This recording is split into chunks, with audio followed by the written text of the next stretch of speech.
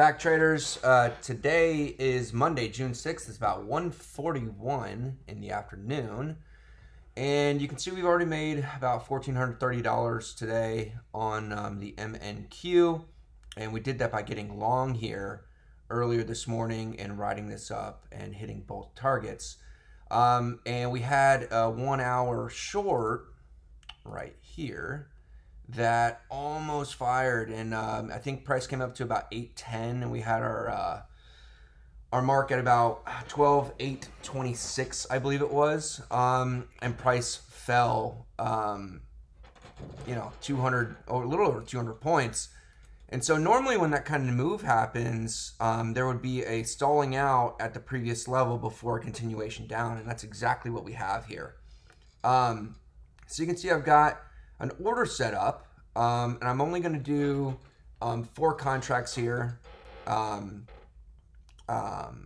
because of the level. It didn't breach the globex lows. Still a pretty good solid level, but not as strong as I'd like to see as a move away. So I'm just going to reduce some risk here by putting in 4 contracts, which is a little bit of a smaller size.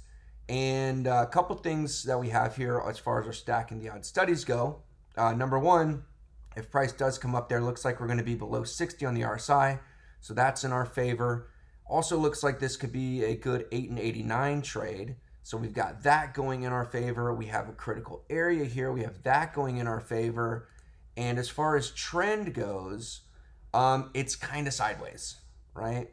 It's kind of sideways, so that we don't really have that going for us, but we do have some stacking the odds in our favor. So because of that, we can do a couple different things with targets. If we were absolutely going with the trend, then I would be having my stop move, or my first target that moved down a little bit low. But since it's a sideways kind of market, I've got my first target at the globex lows, a retest of those globex lows, which is the overnight trading. So if I was going counter trend, I would have to be more aggressive and probably put it above this guy, which kind of reduces our reward to risk strategy. So my second target, if we go back, is just above this rally base rally here. A Friday 9 a.m. level that would breach this previous low just a tad. And I would be taking 2 contracts off, so I would have 3 contracts off at that point.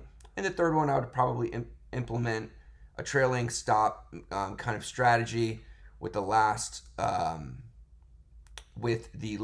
target right above this kind of 1 hour area that was hit on the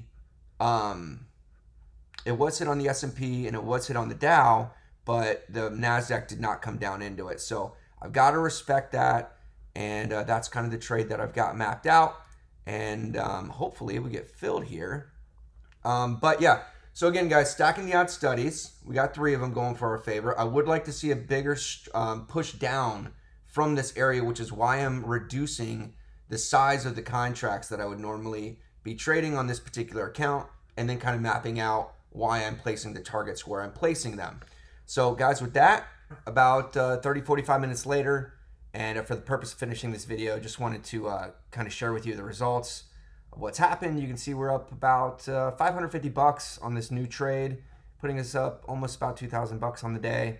Price came into our level, and it left pretty quickly. So we got a level to break here, but we stacked the odds in our favor. We let the trade play out, and these are just some of the things that we use inside of trading price to identify areas of profitability. So guys, with that, I hope you have a fantastic day. I hope you enjoyed this teachable moment. And as always, follow us on YouTube, subscribe to our channel, find us on Facebook, and follow us at tradingprice.com. All right, guys, have a great day.